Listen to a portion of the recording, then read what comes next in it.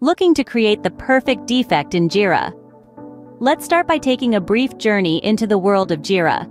A powerhouse in the realm of software development, Jira is more than just a project management tool.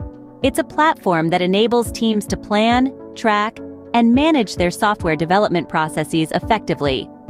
For software testers, Jira is a trusted ally, an essential tool helping them keep track of testing and defects, ensuring the delivery of high-quality software. So, what exactly is a defect? Picture this. You're a software tester, meticulously testing the functionalities of a software. Suddenly, you stumble upon a feature that isn't working as expected. Bingo! You've found a defect. A defect, also known as a bug, is a system error that causes a program to produce incorrect results or to behave in unintended ways. Now, why are defects important? Well, they're integral to improving software quality. Each defect you find and report is an opportunity to enhance the software, making it more efficient, reliable, and user-friendly. But here's the catch. Not all defects are created equal. A well-documented defect can speed up the debugging process, while a poorly written one can lead to confusion, miscommunication, and delays. That's where the art of creating a perfect defect in Jira comes into play. Creating a defect in Jira is not just about pointing out an error. It's about providing a clear, concise, and complete summary of the issue. It's about being specific, making your report easily readable, and indicating the priority of the defect. It's about writing steps to reproduce the defect, making it easier for developers to understand and fix the issue.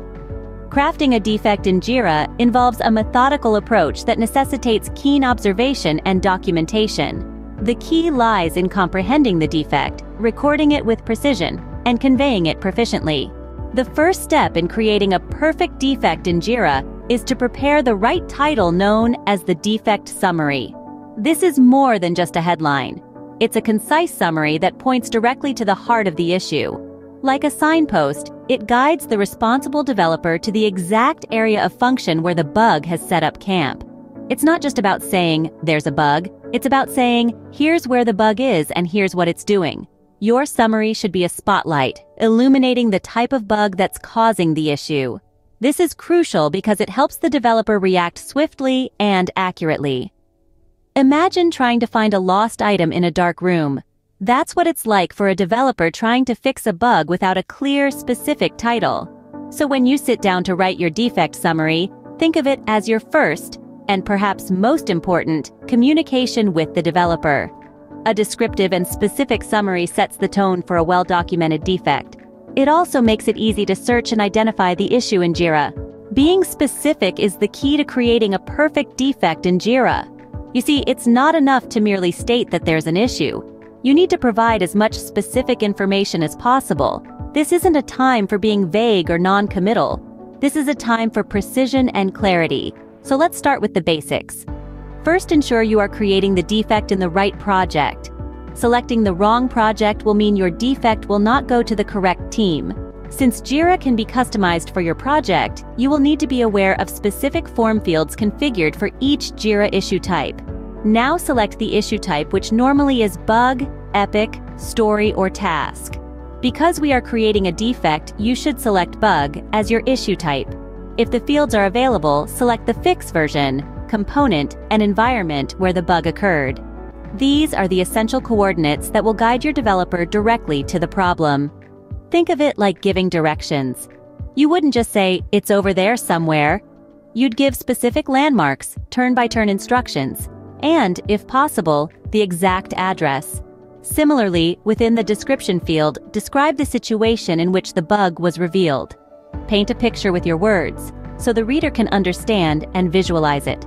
This is your chance to let your storytelling skills shine.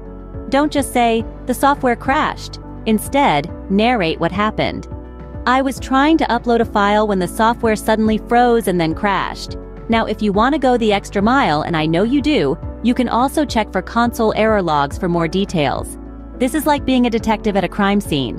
JavaScript errors for a website application can provide crucial evidence that can help identify the culprit.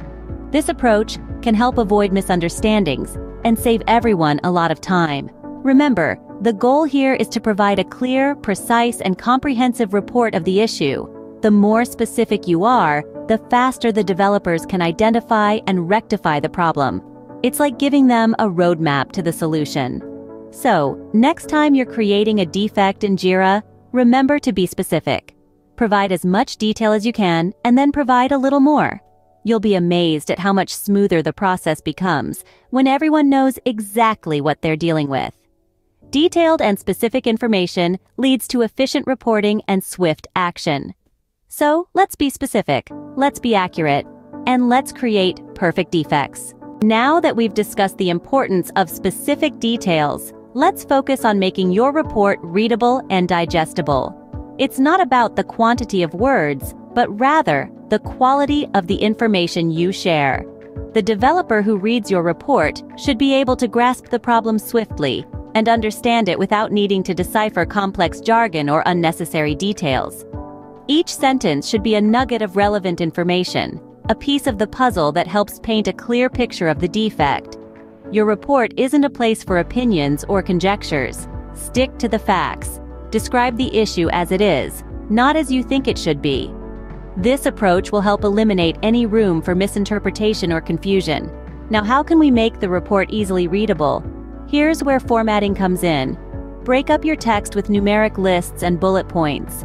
This not only makes the report more visually appealing, but also makes it easier for the reader to digest the information. It's like serving a meal in bite-sized portions, rather than as one overwhelming feast. Another crucial part of making your report readable is to proofread it. Yes, you heard me right. Read it a few times before you hit that create button. Check for any typos, grammatical errors, or unclear phrases. Just like we want our software to be bug-free, we want our reports to be as well. In the end, a readable report is a useful report. It speeds up the defect fixing process by making it easier for developers to understand the issue at hand. It's not just about finding defects, it's about communicating them effectively. So keep it simple, keep it clear, and keep it concise. Your future self and your developers will thank you for it. Every defect report must highlight its priority. Perhaps you're wondering, why rank bugs? Let's get into it. Not all bugs are built the same. Some are minor, like tiny graphic or text glitches, and others are serious problems, like a defect that hampers key software functions. Serious bugs need immediate fixing, whilst the minor ones can queue up. So, what's the method to separate these bugs? Priority is the key. Priority helps in determining the sequence in which we address these bugs. A high-priority bug demands immediate attention, whereas a low-priority bug can be handled later. By grading bugs on priority, we can triage our tasks more effectively. We are clear about which bugs to deal with first and which ones can linger. This not only aids in better time management, but also ensures that the most critical issues are resolved first. Differentiating and ranking bugs in terms of priority is indispensable for smooth operations. The final step in creating a perfect defect in Jira is to write the steps to reproduce the defect. This part is as crucial as the summary itself. Why so? It's simple. When developers are looking to fix a defect, they need to see it for themselves. They need to walk in your shoes, follow your path, and encounter the bug in the same way you did. It's like leaving breadcrumbs for them to follow. To do this effectively, you need to be clear, concise, and complete. Start from the very beginning, the point where everything was working just fine. Then, guide them step by step through your journey, leading them to the exact moment when things went south. Remember, you're not writing a mystery novel. There should be no twists and turns, no suspense, no ambiguity. Your goal is to let them relive your experience, not to keep them guessing. So avoid vague terms like, "and then something weird happened." Instead, be specific. Say something like, "When I clicked the save button, the application crashed." Also, don't assume that they know what you know. Even if something seems obvious to you, spell it out. The more information you provide, the less back and forth there will be, and the quicker the bug will be fixed. Clear steps to reproduce the defect are the final piece in the puzzle of creating a perfect defect in Jira. Moving on to the next step, let's talk about the importance of including screenshots or screen recordings in your defect report. These visual aids can greatly enhance the clarity of your report. giving the developers a visual representation of the problem. They say a picture is worth 1,000 words, and when it comes to defect reporting, this couldn't be more accurate. When you come across a complex defect, it may be difficult to describe it in words. In such cases, a screenshot or screen recording can make a big difference.